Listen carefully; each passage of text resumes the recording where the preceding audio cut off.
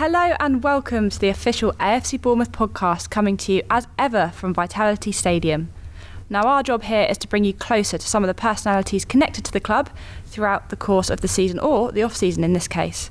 Now, for those of you who haven't listened before, my name is Zoe Rundle and I'm part of the media team here at AFC Bournemouth. As ever, I'm of course joined by my colleague Neil Perrett, who's been covering the Cherries for over 30 years and continues to be a fountain of AFC Bournemouth knowledge. Neil, we're in the middle of the summer break. Not much has been going on, has it?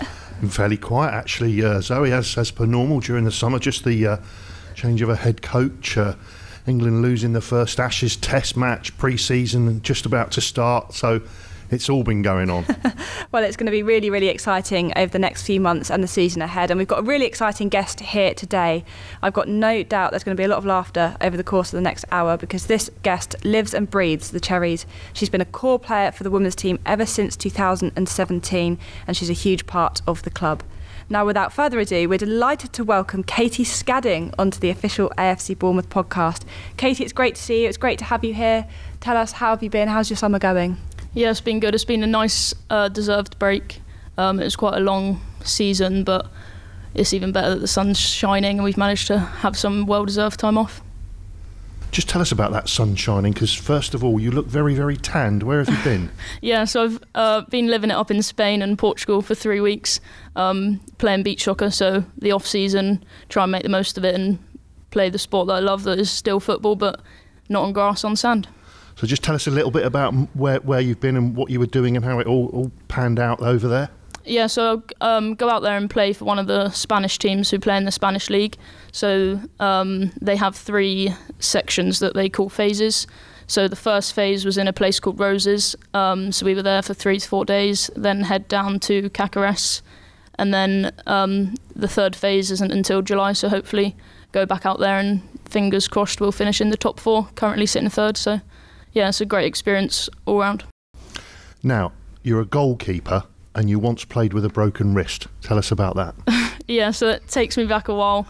I think it was my first season within the women's game, and it was in a cup final and the game was neck to neck and we were playing Moneyfields, and I'd come out for a 1v1 and knew something bad had happened, but didn't believe that I'd broke my wrist and just thought I'll be alright and carried on playing.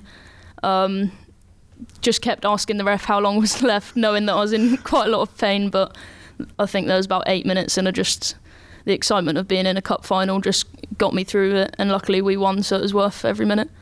You've also got a Wembley appearance on your CV. Tell us about that one. Yeah, so that goes back right to the start, from when I can remember being at this club. I was at Broadstone Middle, and we were in the schools competition, and the final was at Wembley. And we played a school from up north that had never even heard of the area that they were from, and we beat them in the final 1-0. And that was the start of it, really. I think that was the first time I put on a Bournemouth shirt as a player and haven't looked back since. What was the experience like of playing at Wembley? I mean, did they make it 2 or 3 pitches on the main pitch, I would imagine? So we just had one 7-a-side pitch, sort of in the middle, and our parents and close friends were sat in the executive area. So it was just surreal, even being surrounded by that many seats. They weren't filled up, but it was still a great day out. And at the end, obviously, we won. So walking up the stairs and lifting the trophy was unbelievable, and one that I remember every year. We played it was in May, and it's still come May every year. And I look back and can remember those special moments. Now, another very special moment for you. You've got a European Championship winners medal. Just tell us about that. Yeah, so again, goes back to beach soccer. It was my first tour to be selected to go away, and just the experience was incredible. I didn't play that tour, but just to be around it and have the experience of being in a different country and obviously in a competition that is quite big and known. So yeah, it was just really good, and I'm grateful for the opportunities that football brings, whether it's on the grass or the sand. Now, away from the pitch, you're also a coach with the Community Sports Trust. Just tell us a little bit more about, how your working week looks, because that obviously involves a lot of weekend work, evening work, that sort of thing. Yeah, so work full-time for the community and have been there a while, and I started as a little 16-year-old girl on an apprenticeship, and yeah, I've just gone up since and worked my way into full time, and different sessions every day. Like no day looks the same, and really enjoy it. Like seeing the smiles on the kids' faces when we come into their school, it just makes their day. And I remember when the community used to come into my middle school and they'd bring Power Strike down and things like that you just will always remember as your school memories. I remember, I think my first year here was also your first year as an apprentice. I remember coming to a school with you and Steph Small, another one of our AFC Bournemouth women goalkeepers, and it was great to see you girls out there engaging with the local community. How much do you feel you've grown as a person and your confidence has been boosted in the last sort of 6-7 years? Yeah, definitely. I think some people won't believe it, but I've matured as a person, off the pitch massively, but even on the pitch, and I think it's just down to the experiences that the club's given me. But yeah, I love what I do and hopefully continue to do it forever. You were named the PFA Community Champion for AFC Bournemouth in 2021-22. That must have been a great honour and testament to the work that you do. Yeah, definitely. I didn't expect it at all. I wasn't even sure that I knew the award existed, especially not at our level. But to be noticed and of the work that I put in off the pitch and on the pitch for the community, it's nice to get something back. But it's not the reason to do it. The reason you do it is because of the love and enjoyment of it. So to be recognised just means that little bit more. Now, you're a key member of our women's team here at AFC Bournemouth. You've won 3 promotions in your time here. How has the setup evolved over those years?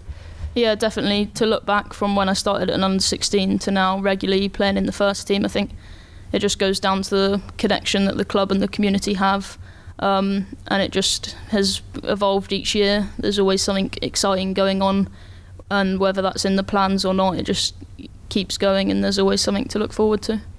Just to give people a flavour of what you do, you are here now doing this podcast between sessions. So tell us what you've done this morning and what you're doing this afternoon so people know. Yeah, so like I said, every day just looks different. This morning we had a group from Kinson Primary come in, and they're all young carers. So outside of their school life, they've got it tough at home. And they just came in to have a little break, and we gave them a tour of the stadium, which they were really appreciative of. And then obviously what we all love doing is getting out on the grass and playing some football. And then I've got a little break now, which obviously brought me here to the podcast, and then head off to Lilliput after school club to teach the kids football in year 2. So, yeah. Brilliant. Now, we're just talking about how the setup has evolved. What about the facilities? I remember sort of first team players talking about, when they used to train at Chapelgate and places like that, and now we're looking at a state-of-the-art training ground being built nearby. What can you remember about the facilities when you sort of first came in? Yeah, definitely. So when I first started, we didn't really have a base. We were just training. We trained at the stadium. We trained at Camford Magna on the 3G. And our games just used to be sort of here and there, but obviously especially this season we've been more based at the club and we've had more opportunities, and just to be at Ringwood where the community and currently the women's team are based, it just shows that the way it's going of even being thought of to have that facility and be able to play at the same place every week. And now you're in the National League, which is the 4th tier of the women's game, and you finished 4th in your league last season. A lot of really young players were given their debuts. That must have been a really encouraging sign for the future. Yeah, definitely. I think it just goes to show of the pathway that we have here, and that the credit to the club and to Steve of what they've developed here. But yeah, credit to them as well. You can't just walk into the first team. You've got to work hard, and I think they've done that since they joined the club. So they deserved it, and I think it would be a good stepping stone for their careers. When I say young players, there's the rule that they're not allowed to play until their 16th birthday in the first team. I think I know that's right. So when I say young players, I'm talking about 16, 17. I mean, you're only 21. You must feel like a veteran. Yeah, I do joke around that how I've become one of the, so as they say, senior players. I still don't believe it. I think I get on better with the 16-year-olds. I definitely feel a lot older. I think it's good to have that balance in the team of the younger ones and the older ones that are more experienced, and I've just sort of been sat in the middle, but it's been quite nice to be recognised as one of the senior players, and I think that just goes down to the club and how long I've been here, and that could be some of the 16-year-olds in a few years down the line. Now, you captained the team a couple of times last season. That must have made you feel incredibly proud.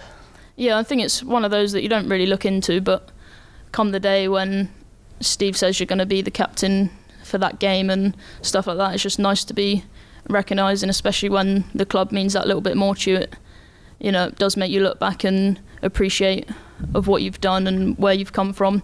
But I think whether you've got the captain's armband or not, everyone has different roles and responsibilities, and to be that team leader on and off the pitch is just nice. Now, am I right in thinking that you went to the same school as Kelly Fripp, Caitlin Elliott and Molly Gladwell? Yeah, correct. So I went to Corfe Hills School. That's amazing. I mean, to have 4 girls from the same school, all in the local area as well, playing for the same team, representing AFC Bournemouth, what an accolade that is. Yeah, definitely. Kelly was the year above me, but I don't really remember coming across each other at school, and obviously Caitlin and Molly are there, or they're just finishing from there. So yeah, I actually didn't know that Molly was there until the other week when we were just happened to talk about schools, and she said, and both of us were a bit shell-shocked that we had been at the same school and some of the teachers are still there. It just shows of how a small and close place Bournemouth is. Now, in the league this season, it was a tussle between Cardiff City and Exeter for that one promotion spot. Cardiff got it in the end, but would you like to sort of see a second promotion spot be given in the division, because it's so competitive, there's so many good teams, and to be fighting for one space is tough? Yeah, I think it's definitely tough, and I know that there's been a few things on social media, and the leagues have been talking about it to try and change that. For us last year, we finished second, and for only one team to go up, it's heartbreaking really, for all of the work that you've done for the season, and knowing there's only a reward if you get to the top. But even more so, you look at Exeter this year and they finished on the same points as Cardiff, but just to miss out on goal difference. I think just to keep the women's game growing, it just needs to be 2 up and 2 down just to keep the leagues flowing. But there's definitely a good competition in it, and hopefully soon it might be that 2 can go up into the next league. You're mentioning that year that we finished second.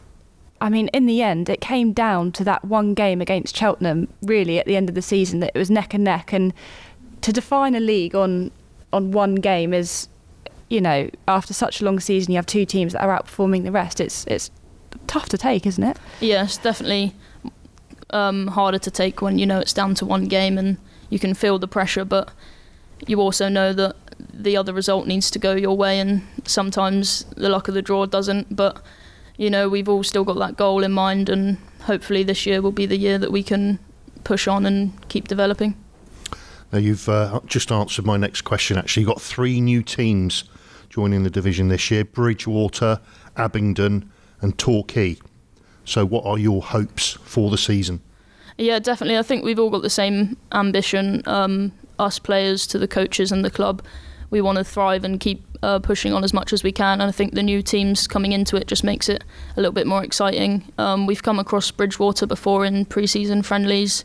I think we've played Torquay a while back when I first started within the women's team, and then Abingdon as well. We've played them within the southern region, so I think it again just brings good competition, and hopefully we can stick to our goal and get that completed. Your boss Steve Cuss, his old club Torquay as well, so I'm sure he'll be looking forward to a trip down there.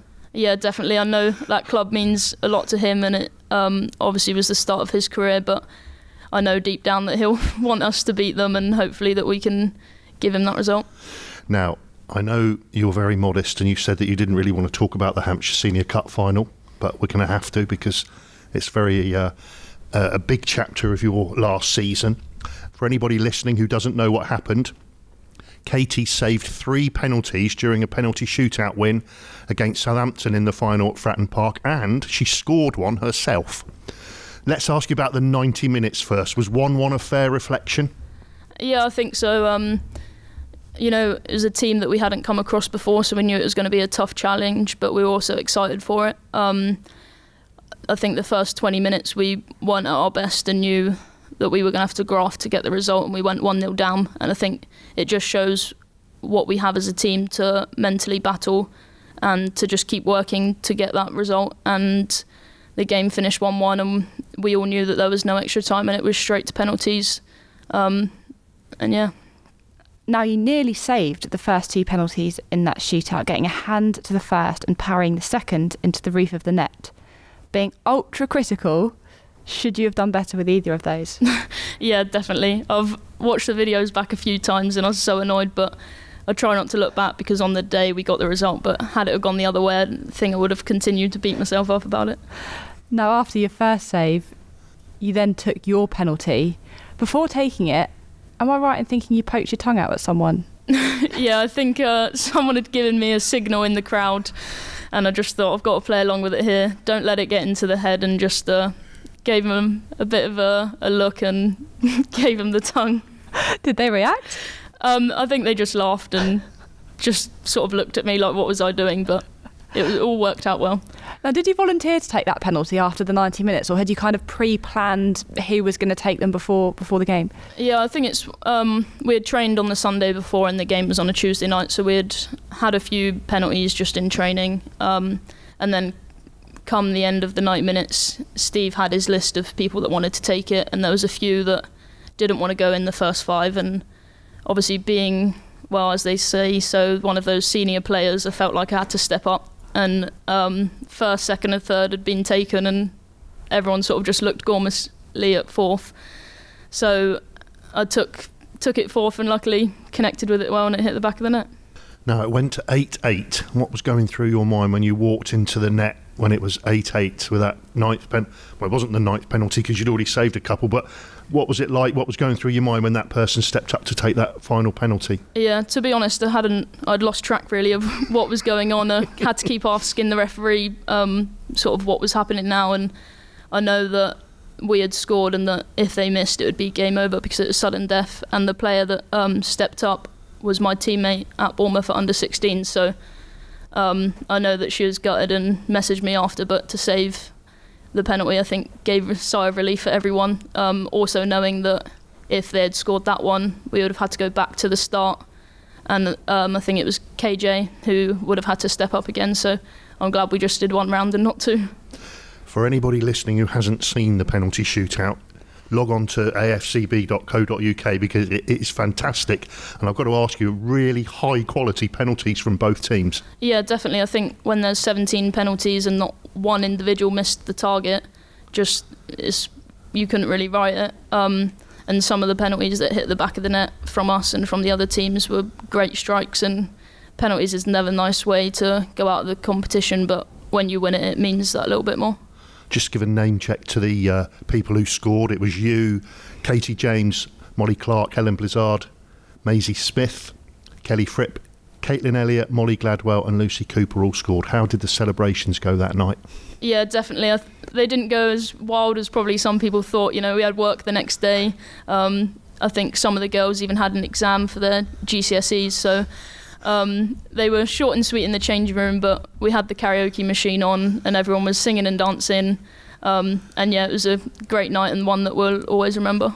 I think that just sums up, you know, at the moment where the women's game is, and you know, we watch the men's team here week in, week out, and then you've got players representing the women's team who have GCSEs the next day, they've got work the next day. You know, it's quite a commitment. Now, we're going to come on to the commitment a little bit later, but it is, you know, you give up a lot of time to play for this club. Yeah, definitely, but we all know it's worth it, and what we get back just makes it that little bit better, that we know whatever we give, we'll get something back. Of course, the other thing you've got to remember is there's a lot of people in there who can't celebrate by drinking champagne or anything like that as well. Yeah, there was, unfortunately for us that are over 18, there was no champagne, but the Lucozade and the water was flying around the changing room.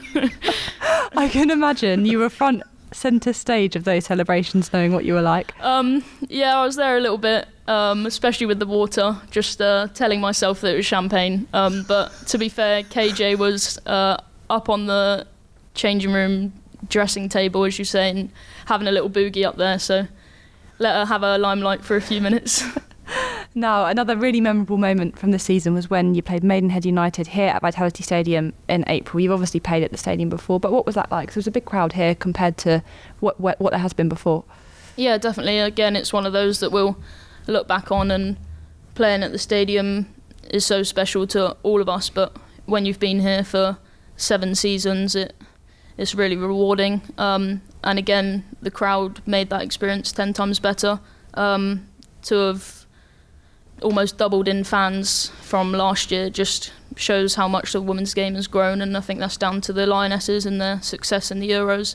But it's just good to see that it's still affecting our level and that hopefully we can keep progressing.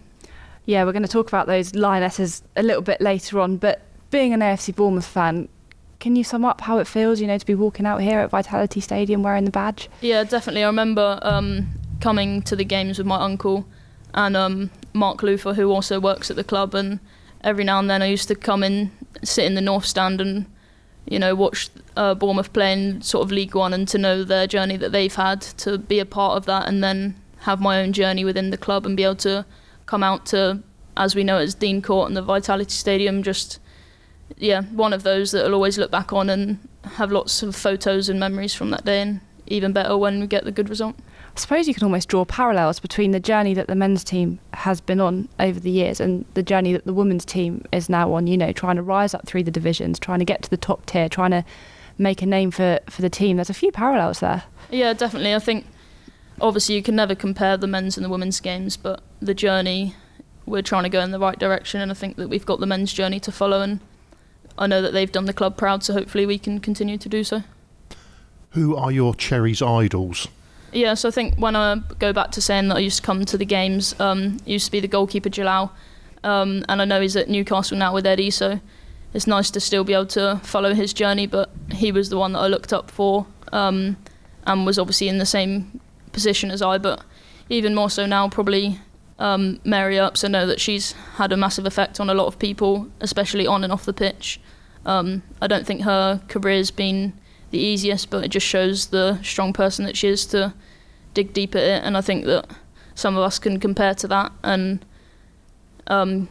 she just keeps you going, and one to look up to that's also in the women's game and is succeeding. Now, the women's setup here has made enormous strides under the Community Sports Trust, and it's now being brought under the direction of the football club. This is a huge statement of intent from the owner. What's it like as a player to hear this news? Yeah, definitely. I think the community have done so well of supporting the women's team, and I know that they'll still support it, but to be taken under the club is just, again, down to the growth of the women's game, and we're really excited to see what that has in future for us as players.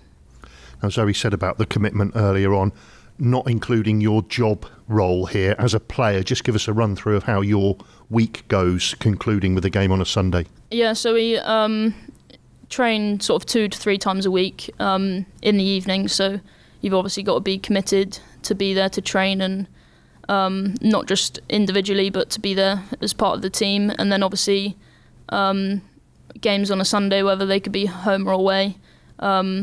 I think our furthest trip was Cardiff and down to St Austell, so I'm glad we haven't got to do Cardiff this year, but I think it just comes down to the commitment levels of us players, but also of the club and Steve and Matt as well, that put in the same amount of time that we do, and hopefully we'll always be committed and we'll keep growing forwards. Everybody comes to the Premier League game, sees the players over there with the nice cars and wages, this, that and the other, but what a lot of people don't see is teams like the women's team and the youth team turning up here at 6 o'clock in the morning, getting in a minibus and driving in here, there and everywhere. So you really have got to throw yourself into it. Yeah, definitely. And I think I've always said to myself, whatever you put in, you're always going to get back out. And, when we've got to go on a Sunday to Cardiff, there and back in the same day, it's tough. But when you then get to play at the Vitality Stadium, it all comes down to that, and you do the dirty work to get the good rewards. So you're now playing your home games at Ringwood Town's Long Lane. Just tell us a little bit about what's happening there. There's been a new development and a new hub. Yeah, I think it's exciting as well.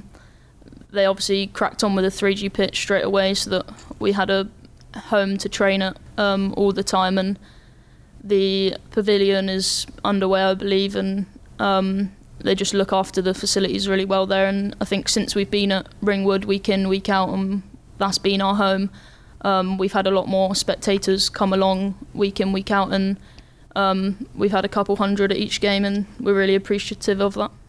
Now, eventually, the women's team will be using the club's new training ground. I appreciate that you won't know too much about this just yet. We don't quite know how it's going to look and how it's all going to work, but it's another really exciting development, isn't it, to have everyone kind of in one place, first team, academy, women's team. It kind of creates this one club mentality a little bit more. Yeah, definitely. I think everyone knows about the one club mentality, and that everyone's on the same path, and everyone that supports the club or that works within the club knows that it's more than just a club. It's a family and a home to a lot of people, and I think that will just show that even more, of everyone being in the same place and ultimately achieving the same goal. Effectively, you could be sort of in the right club at the right time, because Zoe's touched on the training ground, the new owners bringing the team in-house, if you like. It's such an exciting place to be at the moment in the women's team. Yeah, it's definitely exciting, and I look back from when I first started of what we had to what we've got now, and if I looked back at 7 years ago, I wouldn't have even thought that there'd be talks of us at the new training facility and even playing on the pitch. But it just goes down again to the growth of the women's football, and it's really nice to see that the club are doing their part in to help us do that journey. I think it's fair to say that in seasons gone by, with rivals so close as Southampton and Portsmouth, who are in a league above you, that there would have been a tendency to lose players to them as they progress, but hopefully now that won't happen as much as it has in the past, maybe. Yeah, definitely. I think, all the clubs are on the same page. They want to be playing at the highest league possible, and these days you need a club like Bournemouth to back that and let the journey sort of take its toll. But yeah, it's just an exciting time to be around the club, but it's even more exciting when you've been here for so long and you can see the journey.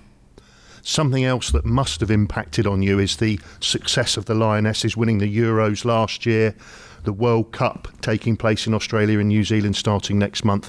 How have you found this has impacted on you as players, if you like? Yeah, definitely. I think before sort of they went to the Euros, you'd hear of the women's team, but even their support that they would have, it would never be as many as they've had now. They've had sellout crowds, sort of fixture after fixture. So I think it goes down just to the whole growth of women's football across the world, and it's just nice to see, and it gives us something even more so to look up to. So with all the growth that's happened with people coming to the games, has that come down to your level as well? Have you seen more people at Ringwood? Yeah, definitely. I think when we first started and we were based at Ringwood, we probably had sort of around 100, whereas now week in, week out, we get a couple hundred, and it's the same faces that we see, and throughout the different weeks, and depending who we're playing, we'll get some new faces, and it's nice that we tend to see the same ones come back. And even sort of going back to my job when I go into schools, and sort of they'll recognise and notice that they were at our game at the weekend. It's nice to see. Where do you see yourself in 5 years? Well, hopefully still here, but I'll just try and take each season as it comes, and just take whatever is thrown at me, and just take every opportunity with both hands.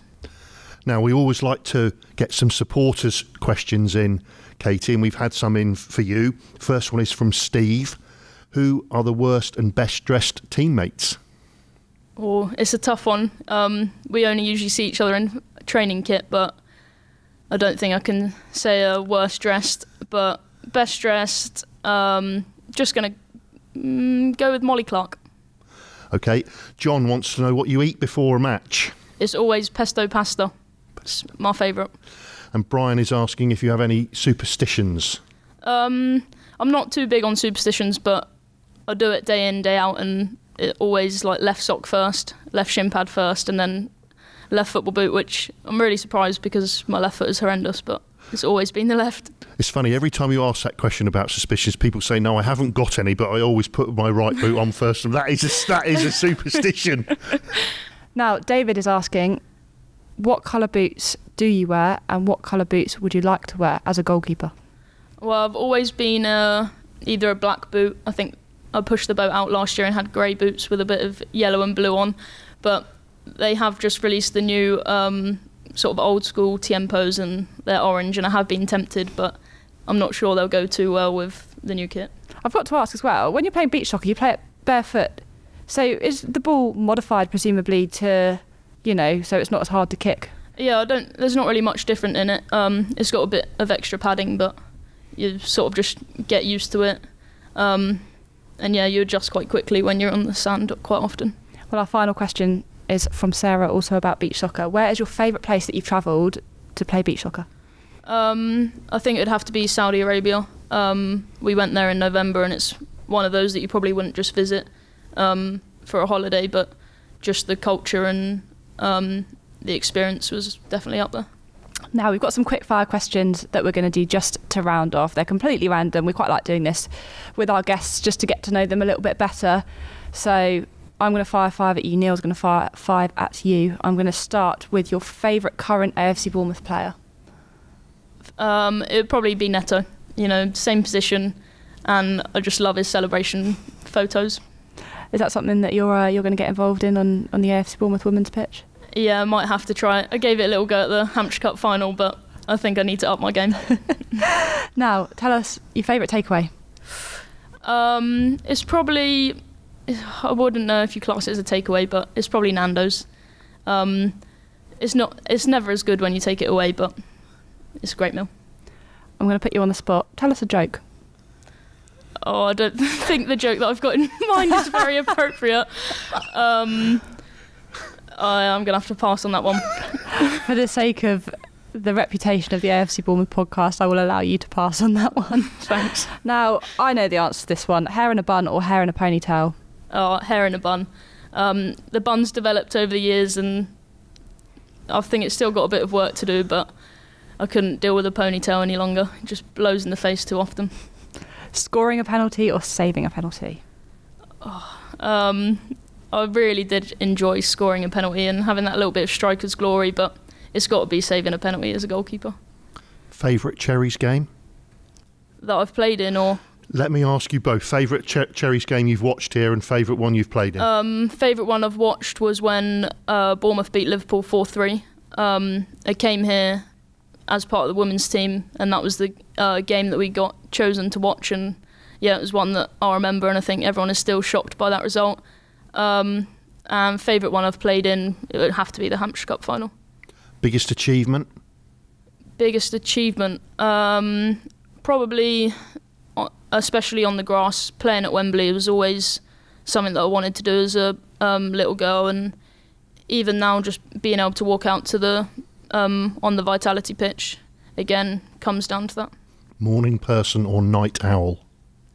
Or it's a tough one. I'll probably go between the two, but I'll probably say a night owl. Favourite holiday destination? I went to Cape Verde a while back, and it seems to be up there of one that's got lots of memories, so I'd definitely like to go back. Tea or coffee?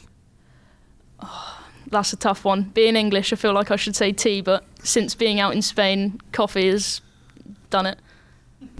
Well, Katie, it's been an absolute pleasure having you here with us. Thank you so much for sitting down, talking to us about your work on the pitch and off the pitch, and we're really looking forward to seeing what you girls can achieve in an exciting new era for the club. Yeah, thank you very much, and thanks for the support that we continue to get on and off the pitch. Now, if you've enjoyed listening to our podcast, we would love it if you could like and subscribe on whatever platform you're listening on. We'd also be so grateful for any shares on social media so that other fans, be it AFC Bournemouth fans, women's football fans, or just the general football fan, can enjoy it too. Our thanks again to Katie Scadding, and from Neil Parrott and myself, Zoe Rundle, thank you for tuning in to the AFC Bournemouth podcast.